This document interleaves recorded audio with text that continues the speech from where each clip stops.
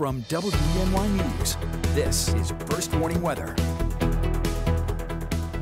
Well, welcome back. What a day today across the Twin Tiers. Certainly nice to see the sunny skies. Temperatures in the comfortable range, a little below average. It felt kind of like fall across our area, but in the coming days, we'll see a significant warming trend. The humidity will start to creep back up, but even though the humidity will be on the rise through the holiday weekend, it will stay on the dry side. So if you have any picnics or barbecues, planning on doing some hiking, swimming, anything outdoors, you'll be good to go Saturday, Sunday, and Monday. Even most of this upcoming week looks to be dry. It won't be until late in the week that we have the potential for a couple showers passing through. So it's nice to get a little reprieve from the rainfall that we picked up in this month of August.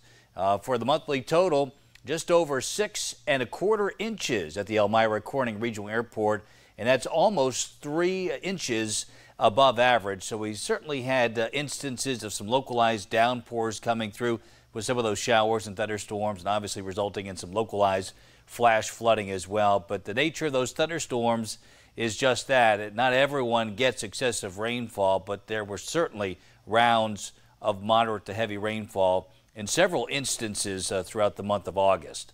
Look at our forecast, though, moving forward through the weekend, first half of next week, a 10% or less chance for rain each day, and we only bump it up to a 20% chance on Thursday, as there's going to be a frontal boundary trying to push in from the west. So bottom line here is we have a nice stretch of dry weather in the coming days, but it's going to get awfully hot here. Next couple days still in the comfortable range, but we could be looking at a potential heat wave going into next week.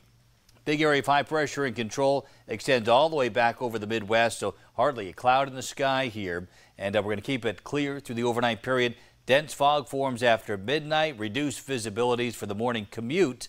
And temperatures, hey, that's a big deal, down in the low and mid 40s. So some of the coolest readings that we've seen since last June, early June. So it's been a while since we've gotten that low. Can't even completely rule out an upper 30 here or there in the colder pockets, but I think most between 40 and 45 by early tomorrow morning.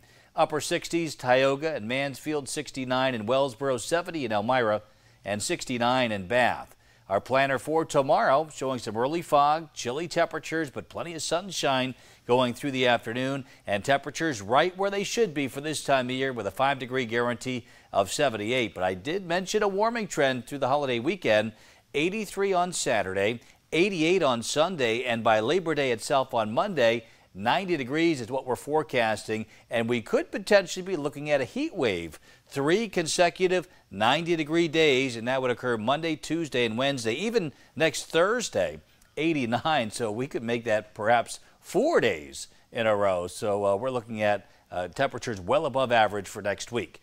Today we forecast 72, and that was the unofficial high at the Elmira Corning Regional Airport. 43 tonight, so maybe a sweatshirt or a light jacket stepping out. A northwesterly breeze, 5 to 10 miles an hour. Pleasant conditions tomorrow, sunshine and 78. 83 on Saturday. We continue that warming trend into early next week with conditions remaining dry.